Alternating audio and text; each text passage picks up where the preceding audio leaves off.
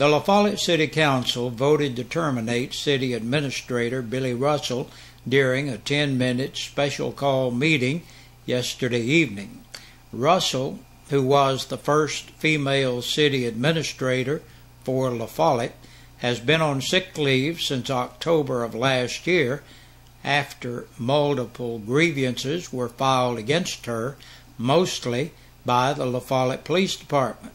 As the meeting got underway, Councilwoman Stephanie Grimm made the motion to relieve Russell of her duties and quickly got a second from Joe Bollinger.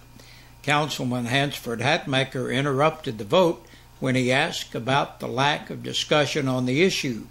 "Isn't there supposed to be discussion on this?" Hansford asked, before asking the mayor for the floor to speak. "Go ahead, Mr. Hatmaker," Mayor Stanfield said.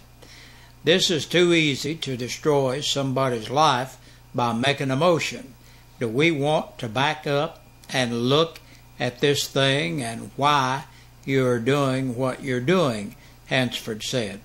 He added that it was a public meeting and that the council needed to have the public involved. "You need to let the public know why you people are doing what you're doing," Hatmaker said. He pointed out that the grievances filed against her, as he termed it, illegal. The council is in charge of policies and procedures.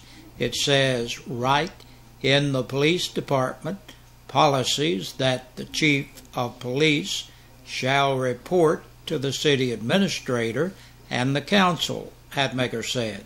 He added that if Police Chief Jimmy Jeffries had an issue with reporting to the city administrator, he should have filed a grievance against the council, not Russell.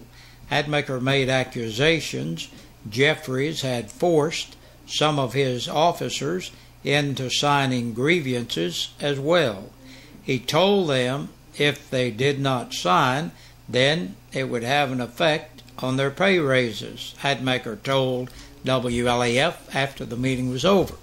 Though he could not say which officers were allegedly forced to sign. In all, 16 officers signed the grievance against Russell, according to Hatmaker, who said the grievance filed against Russell by Joy Ellison should have been filed against the city's policies as well. So we've got grievances filed against the city administrator that are illegal, and the taxpayers are the ones who are going to pay. Down the road, we will pay, Hatmaker said, looking out at the audience. Stanfield asked Hatmaker if he had voted for Russell as city administrator to begin with. "No, my son was involved for the position, so I voted for him," Hatmaker replied. The issue was put to a vote and Russell was terminated. Grimm, Bollinger, and Stanfield voted yes. Hatmaker voted absolutely no and let the record show no, while Councilman Bob Fannin was absent. Hatmaker said in his opinion the city would end up in court over the termination. "I called John Roach in Knoxville at the TML, and he said to not terminate her with her on sick leave," Hatmaker said after the meeting's close. Stanfield said there was no official plan on replacing Russell yet, but the topic would possibly come up at the next workshop. The Campbell County Board of Education will hold an open public forum to meet with school board members and the Director of Schools to discuss the extension of the Director of Schools contract on Saturday, January 25th at noon in the Jacksboro Middle School Library. This opportunity is for public input to share its ideas or concerns in regards to the future of education in the Campbell County schools. The Campbell County Board of Education, February 11, 2014, regular session meeting will place the item of extending the Director of Schools contract for action on the agenda. Tenova Healthcare announced that it is offering free influenza vaccines on a first-come, first-served basis to the Campbell County community. Free flu shot clinics will be held in the main lobby at La Follette Medical Center. The clinic will be Saturday, January 18th from 10 a.m. to 11 a.m. La Follette Medical Center is offering free flu shots to meet a critical need in the La Follette area. Flu shots will be offered to individuals ages 5 and older. Anyone who has not yet been vaccinated this season should get a flu shot. They should get it now. La Follette Medical Center's free flu shot clinics are being offered in coordination with the Campbell County Board of Education, thanks to a generous grant from the La Follette Medical Foundation.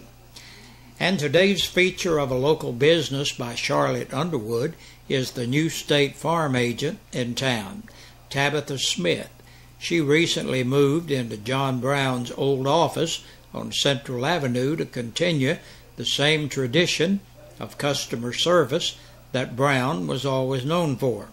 For the past 2 years since Brown's death, the Central Avenue office has merely been maintaining existing accounts, but that is all about to change as of February 1st, when Smith will officially begin taking on new customers and accounts.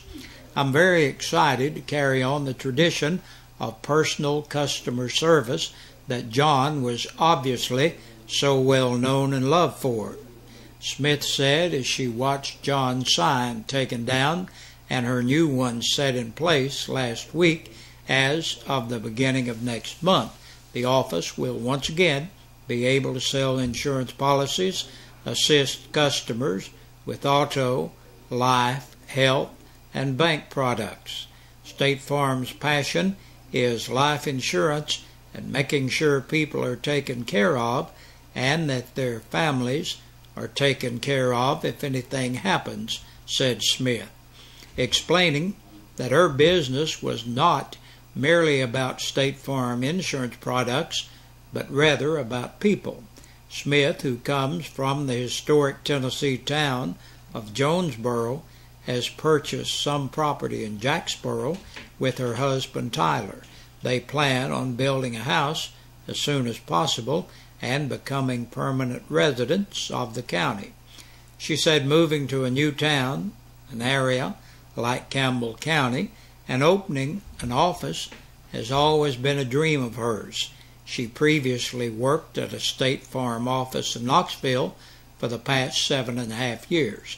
The familiar faces of Carolyn Wilson, Anya Wright, and Angie Smolsky are still in the office. Longtime employee Frankie Bacon said she isn't going anywhere anytime soon either. Combined with Smith's expertise, the group brings over 80 years of insurance experience to the table. When something works, don't fix it, Bacon said with a laugh. She also said that she's so happy and excited to have another in the office to begin accepting new customers. I love it here.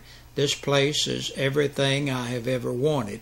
The county is beautiful, the people are so friendly, and you just can't beat that, Smith said. To welcome new and old clients, there will be an open house planned at the office on February the 1st. Smith invites the public to come by, say hi, and enjoy some snacks and light refreshments throughout the day. And that's a look at our news. We'll be back in a minute with a press release from the Sheriff's Department. Senior Citizen Insurance, simply the best life insurance for seniors in Tennessee. These days we know you're bombarded with phone, mail, online ads every day trying to sell you insurance. You don't need an oversized insurance policy. You only need enough to cover burial and medical expenses, legal fees, and unpaid bills. You'll breathe easier knowing your family will be protected and your final expenses will be paid. And this insurance is guaranteed. The premium is fixed. It will never go up. The coverage is effective immediately. This insurance is permanent lifetime coverage. Your policy will never go up in cost and will never run out. There's no medical test, no blood test. Just answer a few simple questions and that's it. Senior Citizen Citizen Insurance has the best prices anywhere. 865-269-4010. 865-269-4010. And tell them Ron sent you. Senior Citizen Insurance has an A-plus rating with the Better Business Bureau and has never had a complaint filed against it. Senior Citizen Insurance. 6 people have been booked into the Campbell County Jail in the past 24 hours. Jason Dan Franklin Dopel, age 24, of Jellicoe, for violation of probation. 39-year-old Tanya Longmire of East 1st Street in La Follette for DUI and violation of the Tennessee financial law. Christopher Lynn McClure, 25, of West Walden Street, La Follette, on a capious bench warrant. 23-year-old Jamie Lee Sexton of Demery Road, La Follette, for theft of property between $500 and $999. Danny Eugene Sneed, 56, of Davis Road, La Follette, for DUI and failure to maintain control of a vehicle. And last today, Alicia Marie York, 24, of Pleasant Drive, La Follette, for violation of probation and criminal impersonation. And that's a look at the news and the sheriff's report. Stay tuned. Got a lot more coming your way, and please join us tomorrow. We'll be back with the Friday end of the week edition of the news. See you then. We sing happy birthday to you, and may all your dreams come true. Happy, happy birthday.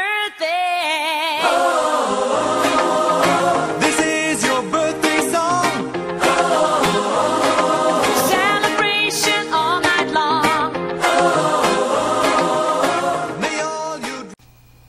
Hey, Big Josh with you once again on this Thursday evening, looking at our birthdays and anniversaries. Our Birthday and Anniversary Club is brought to you by your friends here at WLAF and Eastside Pizza and Deli. Joseph Marion celebrates a birthday today. Happy birthday, Joseph. And Kristen Rucker, 13 years old. Happy birthday to you, Kristen. Kelly England is having a birthday today. Happy birthday, Kelly. Joe Berry celebrates today. Happy birthday to you, Joe. And Megan Inman is 27 years old today. And hey, David and Bess Stout, husband and wife, share birthdays. Happy birthday to David and Bess. We hope you all have a good day. We hope all of you have a good day. And yesterday we have some belated birthdays for you. Matthew Day, Oma Jones, and Elmer Campbell. Happy belated birthday to Elmer, Oma, and Matthew. And we hope you all had a good day. Now, if you're celebrating your birthday or your anniversary today, and for some reason we don't have your name, hey, please get that in here, because that's the only way that you can qualify to be in the drawing that we hold on Friday, and you would be eligible to win a birthday dinner for two or an anniversary dinner for two from your friends here at WLAF and Eastside Pizza and Deli. They're located in the Food Lion Center. Hey, see you tomorrow, good Lord willing.